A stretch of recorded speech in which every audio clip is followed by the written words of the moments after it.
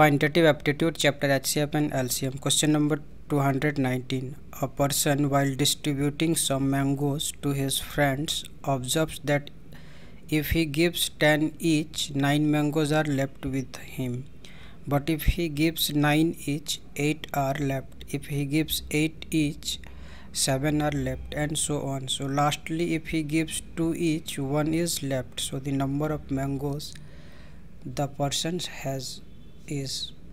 इसमें एक व्यक्ति क्या कर रहा है, कुछ आम जो है वो अपने दोस्तों में डिस्ट्रीब्यूट कर रहा है.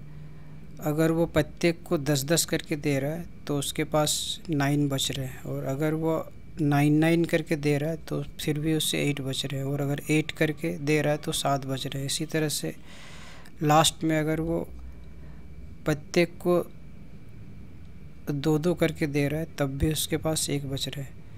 तो उसके पास टोटल मैंगोज़ कितने है हमें ये फाइंड करना है. और रिमाइंडर जो है हर केस में सेम हो रहा है. यहाँ पे भी 1 है, यहाँ पे 9 - 8 1, तो हर केस में 1-1 करके डिफरेंस आ रहा है. तो सबसे पहले तो हम क्या करेंगे, तो इनका हम एलसीएम निकाल लेते हैं. 10,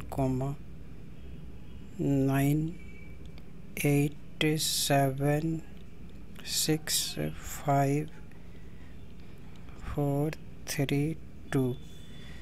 तो इसका अगर हम एलसीएम निकालेंगे तो एक तो 4 जो है वो 2 का टेबल से कैंसिल हो जाएगा, 6 3 का टेबल से कैंसिल हो रहा है, और 10 5 का टेबल से कैंसिल हो रहा है, और 4 का टेबल से 8 कैंसिल हो रहा है. अब हम इसे 2 का टेबल से ले लेते हैं. ये 5 9 4 7 3, और 3 के टेबल से ये 9 कैंसिल हो गया. अब हम क्या करेंगे, so therefore LCM equal to 2 × 5 × 9 × 4 × 7. So 2 5s are 10 × 2 5 2, so is equal to 2520. LCM जो आ रहा है वो 2520 है, जो कि ऑप्शन के साथ बिल्कुल ही मैच नहीं कर रहा है. तो इसको क्या करेंगे हम, पहले या तो इसको 2 से मल्टीप्लाई कर देते हैं, तो ये हो जाएगा 0450. Required number of mangoes equal to 5040.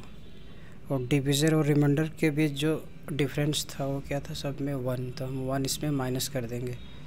तो ये 5039. सो which is the required answer.